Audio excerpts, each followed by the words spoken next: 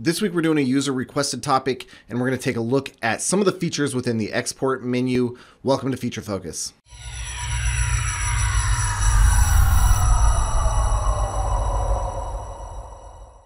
Welcome back to Feature Focus. I'm Justin Tolman. I'm the Director of Training over North America at Access Data and Xterra Company.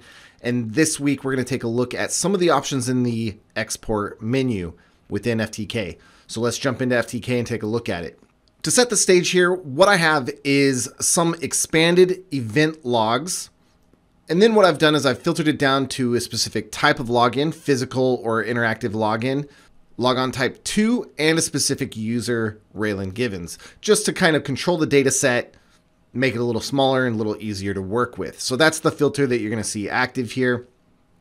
And the reason I also chose these is exporting normal files is pretty straightforward. You're going to take a picture, Word document, Excel, right click on it, export that file to a directory. That's cool. And there's some options that we can do with that for sure at any given point. But with these files, these are expanded. We've parsed the event logs, and so they are Access Data created files to display the information to you. So we'll talk about how to export these files, prepare them for reporting, and so on. Okay, so I have about 20 listed here. And to get to the export menu, we simply right click and we choose export. The export dialog window will open, and let's talk about a few features here that can be useful for this type of export.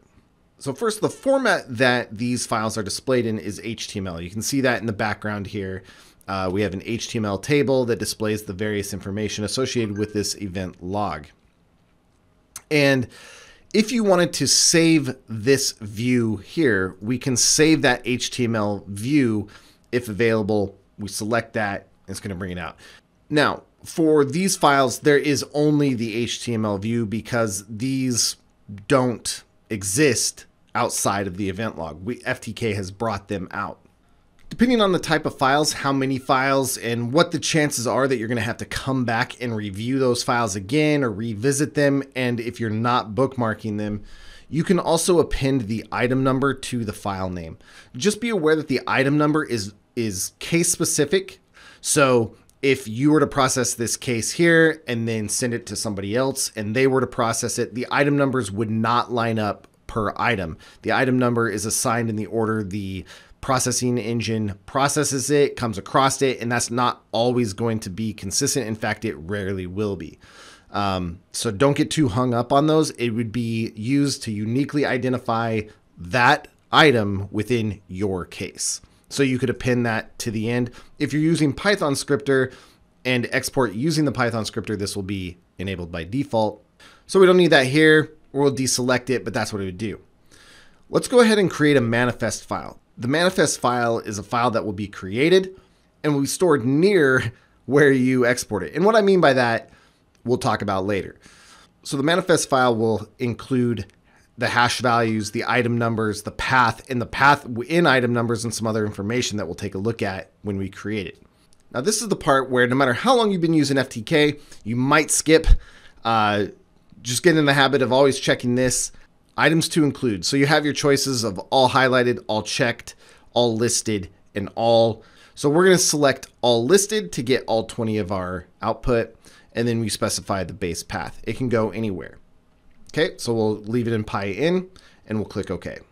Once the export finishes, it'll tell you how many items were exported and if there's any errors. If there's any errors encountered, it will automatically create a manifest. We told it to create one anyway, but if there is errors, it will create one and actually provide a link that you can open it up and take a look. So we'll click OK, and then it's going to open up that directory. Once the directory opens, we see we have 40 items. We have the file we exported as well as the HTML view that we requested. So if we were to open up that HTML view, we get what we see in the tool, and it's ready for reporting, sending out to someone. And they don't need any special tools to view this information because it's just HTML. It'll open in whatever browser they want. Now on this export, I'm going to go up one directory, and you'll notice that our export was put into the directory 1 within the PyIn directory, even though we didn't specify that it would go into 1. What FTK will do is if it detects any other files within your output directory, it will create a directory numbered, in this case 1, and then put it inside of that. So to force that behavior, I just put a text file in here called one.txt, and it forced FTK to create a directory when it detected that there was already a file within Pi1. The next export would be 2, the following one would be 3.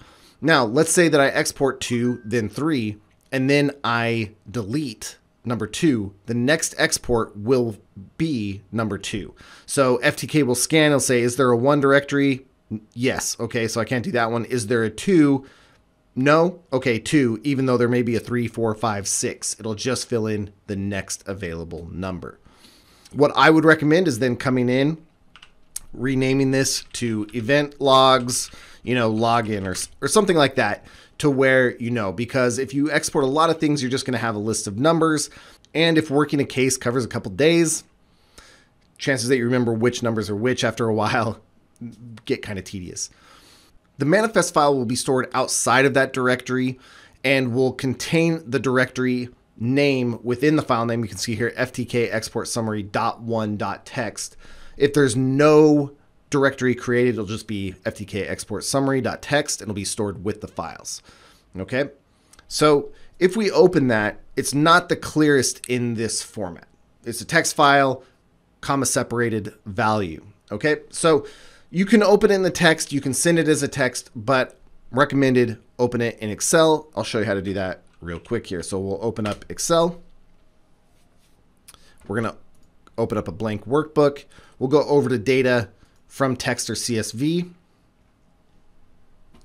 And we will go to our desktop and PyIn, and we'll grab our export summary and click import.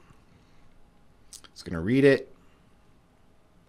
And it gives you a little preview here. Now I'm using the latest version of Office, or at least a newer version. So this is what it looks like. And it's actually fairly robust in bringing it in. It detects that there's a header in that file, but still comma separates everything that comes after it. You can see it looks pretty decent. So if you don't have the newest or newer version of Excel, you may have to do a little bit more work here to get it to break down how you want. So we'll go ahead and click load. The data loads up. Some of the information that we have is the item number and the path.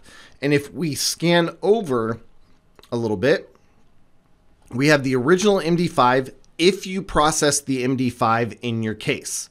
That's what that means. That is the MD5 that was listed in FTK whenever you process that file. Then the exported MD5 of the file you exported, and this is the verification for you that the export was successful in that it was a one-to-one exact copy, exact forensic copy. Same with SHA-1. And if you didn't process one of these, you'll see this 0. There's nothing there. It's not reported. SHA-256, for example, very rarely run. So that'll typically be a 0, but you can see the export process when you create a manifest will run the SHA-256 and you'll get that output here. So this can be used to validate your export. This is exact. Do whatever you want, zip it up, burn it to a disk, deliver it however you would. And here is the information that shows that yes, it was exported out exactly. Okay, so just a quick little episode today on exporting files that aren't just normal files, pictures, documents, whatever that are standalone. These are files that FTK has created to display for you, but they can still be exported and still be viewed in an easy way.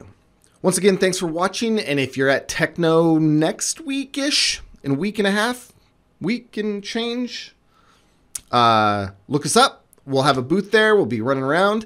So we'll hope to see you there. Thanks for watching. We'll see you next week.